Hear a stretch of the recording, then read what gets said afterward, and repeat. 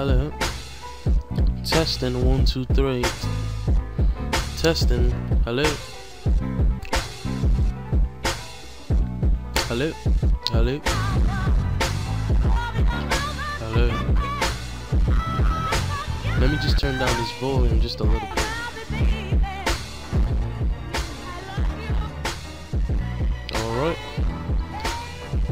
Alright, this is gonna be for the 801. For the 801 test. We're gonna be going over some laptop questions that you might encounter in the 801. Hopefully this helps you and helps me as I review for the 801. Okay, let's begin. The time limit is 40 minutes for this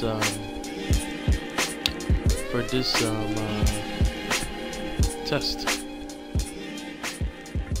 And we will be covering laptops. Alright, let's begin.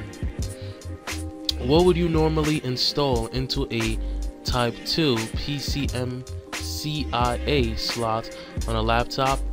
I'll probably install a modem and a NIC, RAM that's inwardly, hard drive that's also inwardly. Or you can install hard drive externally, but for PCMCIA, I'll say modem and NIC. Yes, and I am right. Input-output devices such as modems and NICs, network interface cards, network adapters, are the most commonly Type 2 devices. Hard drives would normally be installed internally, but could also be connected to a USB and FireWire port. RAM is installed internally. So what would you normally install into a Type 2 PCMCIA slot on a laptop? You would install a modem and a NIC in those slots. Next question. What does adding more RAM to a laptop that uses shared video memory do to that laptop? Nothing. Improve video performance. Improve system performance. Yes. Increase RAM speed. I would say improve system performance. Yeah. Remember, you could pause this to make sure you read everything of why the answer is that answer. Okay, it says increasing the amount of RAM on a laptop or a PC improves general system performance. To improve video performance, you would need to either upgrade the video card or lower the system or lower some of the video settings. So you would either upgrade the video card or lower the video settings. The fact that the laptop uses shared video doesn't come into play. The shared video will use a finite amount of RAM on a laptop. Adding more RAM won't change the amount of shared video used. However, some laptops allow you to increase this setting within the BIOS. This is congruent with adding RAM. Might improve video performance as well.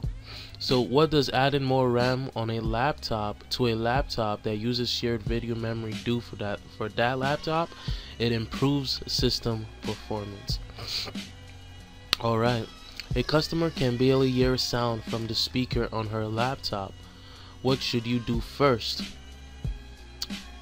Install a new sound driver, tap the speaker, search for volume wheel key, reinstall Windows. I'll say search for volume wheel key. So a customer can barely hear the sound from the speakers on her laptop. What should you do? Search for a volume wheel key. Sometimes the volume wheel on older laptops can be hard to find and could be in the lowest position, which might still make a slight audible noise. On newer laptops, the volume is usually controlled by pressing the FN key and the volume up or volume down key simultaneously. Installing a new sound driver isn't necessary yet. Always check the physical volume first and then check if the volume is low or the sound is muted in Windows. Tapping the speakers is an interesting idea, but it has no place in this discussion. If a speaker is loose, it will often make scratchy noises. However, speakers rarely become loose on on today's laptops. Reinstalling Windows is the last thing you want to do. Check the simple solutions when troubleshooting problems such as no audio or video. So a customer can barely hear the sound from the speakers on her laptop. What should you do first? You should search for a volume wheel key. Next, Eric uses an external monitor with his laptop. He tells you that his laptop will boot, but the system won't display anything on the external screen. Which of the following enables the display? Connect the laptop to another external monitor. Press the FN screen keys on one more times until the screen appears. Press the enter and escape key while the laptop is booting, or lastly, press the FN key while the laptop is booting. I would say is this one. Press the FN key and screen keys, one or more times until the screen appears. I think that's the answer. Yes, it is. So the screen keys, also known as the display toggle, is one of the keys available when you use the function FN key. This enables you to switch between a laptop's display and external display, or if you wanted to use both. If the display toggle doesn't work, then try another external monitor. No other key combinations perform this task.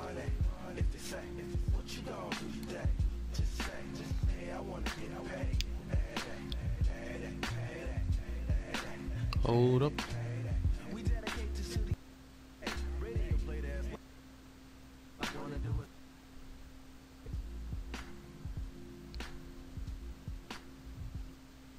Bring a smile to him with the John Coltrane and the Radiohead. Let me fast forward this. Oh, that sounds better. So Eric uses an external monitor with his laptop. He tells you that his laptop will boot, but the system won't display anything on the external screen. Which of the following enables the display? The answer was B. Press the FN and the screen keys one or more times until the screen appears. Well, I really like this beat right here. Alright, let's go to the next question. Which key on the laptop aids in switching to an external monitor? Well, that's the same thing as we just learned, the FN key. Yep, that's correct. Let's go to the next question. You use your laptop often. What is a simple free way to keep your laptop running cool? Keep the laptop turned off whenever possible. Answer D. Answer C. Direct a fan at the laptop. Answer B. Put the laptop in the freezer when it is not in use. Answer A. Keep the laptop on a flat surface. I'll go with answer A. Keep the laptop on a flat surface. By keeping it on a flat surface, it stops it from getting overly hot, and it helps keep it cool. So that is the answer, and it's correct. You can stop and pause this and read the explanation of the answers below in yellow. Alright, next question. Which of the following are typical names for expansion buses on laptops? Expansion buses. Which of the following are typical names for expansion buses on laptop? Expansion buses. SODIMMs, that's for inside the laptop. So I don't think you would put SODIMM would go with an expansion. I don't think SODIMMs would be a typical name for an expansion bus for laptops. AGP. I know that stands for something else. That is the predecessor to PCIe. So I wouldn't say AGP. I would say Express card and PC card. Express card and PC card. So which of the following are typical names for expansion buses on laptops? Express card and PC cards are typical names for expansion buses on laptops. Express card and PC card. Alright, next question. Oh, let me check. Is it correct? It is correct. So you can pause this and read this. or just glance over it real quick. Alright, I'm gonna head to the next question. So what is the most commonly used battery type in a laptop? I'm gonna go with lithium ion because I believe that's the same thing. Lithium ion is the same thing I believe in PCs, desktop PCs. So I'll say it's just the same in the laptops. Let me try my luck. Yes, I am correct. Lithium ion. So what is the most common battery type in laptops? Lithium ion. You would most likely find this type of display on a laptop. LCD. LCD is the most famous, and everybody uses LCD for both desktop PCs and for both laptops. Let me go to the next one. You could pause this and read this, by the way. Which is the most common type of RAM architecture used by laptops? SODIMMs. SODIMM stands for small outline dual inline memory module. Small outline dual inline memory module. I think I'm right. SODIMM, small outline dual inline memory module. Awesome. So laptops mostly use SODIMMs. Desktop computers use SDRAM, DDRAM, DIMMs, and RDRAM. Alright, let me go to the next question. What are two important factors when purchasing a replacement laptop AC adapter? What are two important factors when purchasing a replacement AC adapter? A replacement AC adapter, I'll say current and voltage, connector size and shape, the battery type, inverter type, not really. Let me see. Yep, I am right. And by the way, this is the last question for the laptops, and it says that the answer is A and B, which I was right about.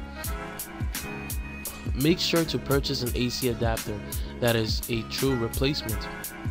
This can be found on the laptop manufacturer's website. When you enter your model number and the website will tell you everything you need to know about the current voltage, connector type. The battery and AC adapter do need to work in conjunction with each other. Because of this, they both need to be compatible with the laptop. The AC adapter inverter is simply an inverter. It converts power to AC to DC. However, there is another inverter in the laptop. It powers the display. This question is now referring to that. But if you are ever troubleshooting a display, the inverter type is very important. Oh, I really like this beat. Alright. So what are two important factors when purchasing a replacement laptop AC adapter? The current and voltage, the current size, connector size and shape. So the connector size and shape and the current and voltage are two important factors when purchasing or replacing a laptop AC adapter. Alright, let's end the exam because that's about the last question. And 100% passed. We got every single one right. So hopefully this was useful and you enjoyed this, and hopefully you could review this before you take your 801. You might encounter some of these questions when it comes to laptops, which the 801 does cover. So maybe review this a couple of times. Make sure you have a firm grasp of all these questions and answers, and make sure you understand all these questions and answers because it might show up in the 801. I hope you liked this video. Subscribe, like, favorite it, whatever you wish to do, and bye.